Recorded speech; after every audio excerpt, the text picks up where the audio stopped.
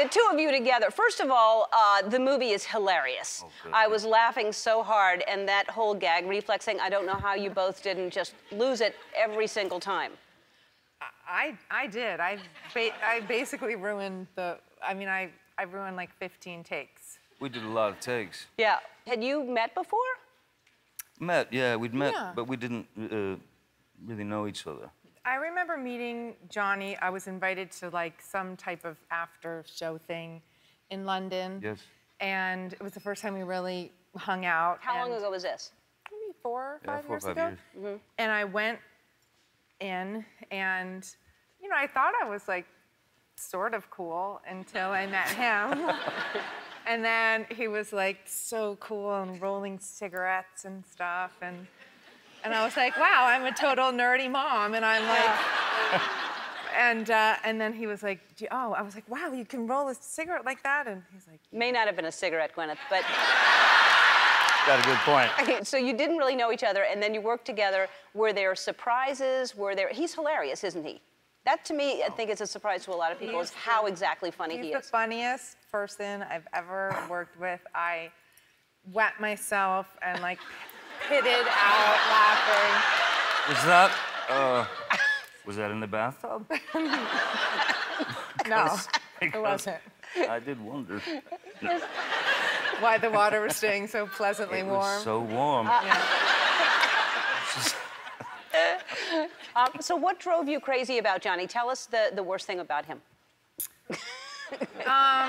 He's sort of perfect. Yeah. I mean, he's pretty amazing. Something must have driven you crazy working with him. You know how, like, your alarm clock might go off and it might say, like, oh, it's 8, I need to get up and go to work. Right. I think when Johnny's goes off, he's like, oh, I need to sleep for 6 more hours.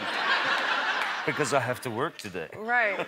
So He just is a different, he's too cool to follow a regular 24-hour schedule like we do. I see. I mean, my on time is just slightly late, that's all. Right. Well, then why don't people tell you like an hour or 2 earlier so that then you would be? I beg them to. And they don't do it? They won't. They won't fool me. What did they don't fool you? They can't fool me. I see. And what does Gwyneth do that is drives you crazy? She's just Gwyneth. Yeah. She's just, look at her. Yeah. Yeah. She's fantastic. She's a wonderful thing. She is a wonderful thing. All the way, yeah. You each have 2 children. How old are your kids now, Gwyneth? My daughter's 11 and my son is 8. That's crazy. I know, it's going fast. And your kids, Johnny? My boy's 12 and my daughter's 15. And have they met? Have your kids met each other? Our kids met Jack on set. That's right, yeah. Mm-hmm. Yeah. And what's the easiest, the girl or the boy? Yeah, I'll start with Johnny. Yeah. Yeah. Are they both hard? They're both wonderful.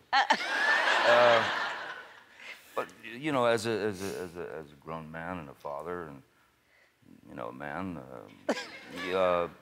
there's nothing you can understand about a teenage girl. Nothing. Yeah. Yeah. Really? Yep.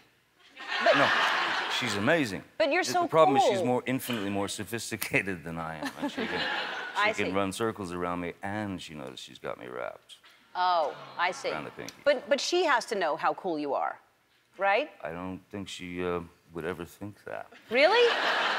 Most likely not. That's just insane that your daughter wouldn't understand how cool. Do your kids know how cool you are? Well, I thought they thought I was cool until we were just on holiday and my son asked me not to walk near him on the sidewalk. Yep. Which felt great. And my daughter was like, "Bye, Mom, we're going to brunch without you. Bye." And I was like, you realize I'm here alone. Like, you guys go.